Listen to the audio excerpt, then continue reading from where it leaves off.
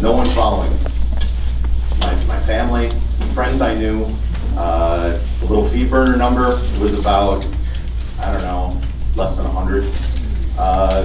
Like everyone else, you kind of start with nothing. And in my previous life, I'd done stuff on the internet. I'd run a gaming network that had 75 million page views a month. So I kind of had an idea of what traffic was, and I did not have it. And so I kind of had this come to Jesus moment where it was like, all right, if you're going to do this, what are you doing? I have no background in journalism. I'm not a writer. I did not get a degree in English, journalism, communications, or marketing. I have no background in the tourism industry. So I kind of had to start from square one. And what I did is I went to a magazine store in Hong Kong, and I bought every travel magazine in the rack. And I went and I kind of had to figure out what it was that people want. I mean, I really had to think of this at a high level.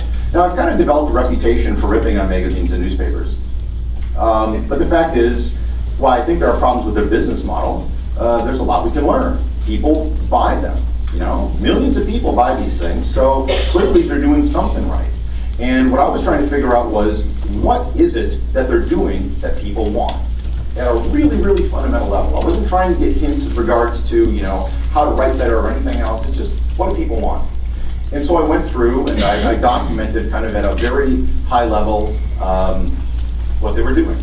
And so for the purposes of this presentation, I went and I recreated that. I went to Barnes & Noble. I got the latest issues of National Geographic Traveler, Travel and Leisure, Budget Travel, Condé Nast Traveler, and a Farm magazine which sent me a complimentary issue and I had it in the mail.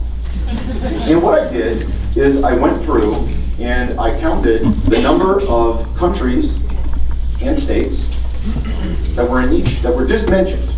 So Rome, Naples, Venice, Florence, all just count as Italy. So this is an extremely rough estimate of what is being done in each issue, one issue of a magazine. And this is what I came up with.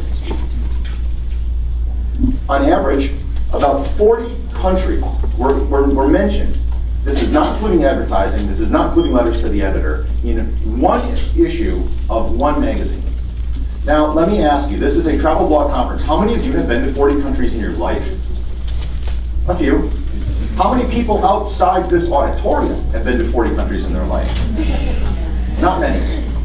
But people are buying these magazines. They are buying it. And there is something that we needed to learn from that. So even though human beings are not traveling to this many locations, and they will never travel to this many locations, they're still making an investment in travel media. That was an interesting conclusion. Something to think about. Story number 2. This takes place in Peru in 1910. And I don't know if you've heard of this man before, but this is Hiram Bingham III. Hiram Bingham was a really interesting guy. He was the governor of the state of Connecticut. He was a U.S. senator. He was a proctor to Woodrow Wilson when he taught at Princeton. He was a professor at Yale. And many people believe he was the inspiration for the character Indiana Jones. And Hiram Bingham was the guy who discovered, he didn't really discover it, but he brought to the world's attention Machu Picchu, okay? And what he did is, rather than just discovering it like many Europeans did, they went to some place with non-Europeans and they found it, he took photos.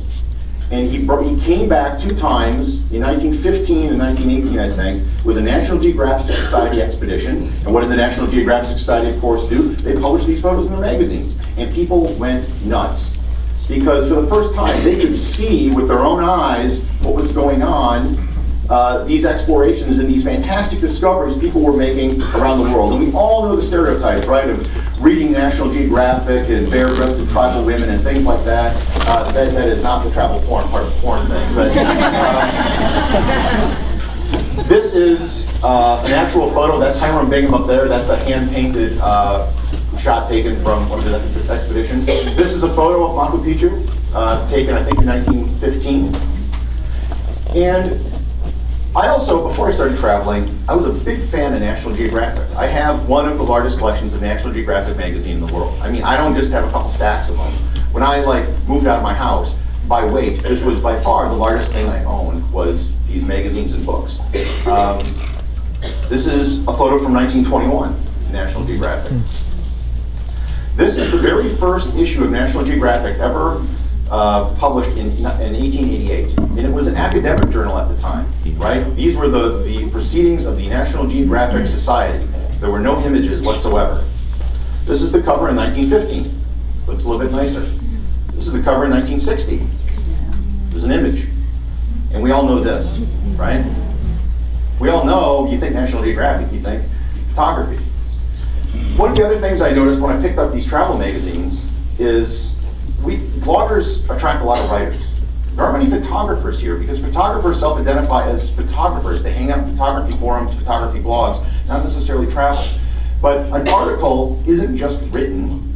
It also has visual imagery, especially the lead article in these magazines. Pick up any one you want. On the way home to the airport, grab a magazine and open it up. And you will find that for these lead articles, look, this is all photos, right? And then there's text. And then often for any article, you'll see continued on page 128. And you flip to the back of the book, and there's the big wall of text. It's photography which grabs people in, right?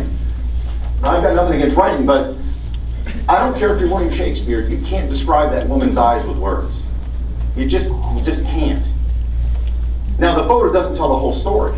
There's a whole story behind this. They went back and they found the woman, and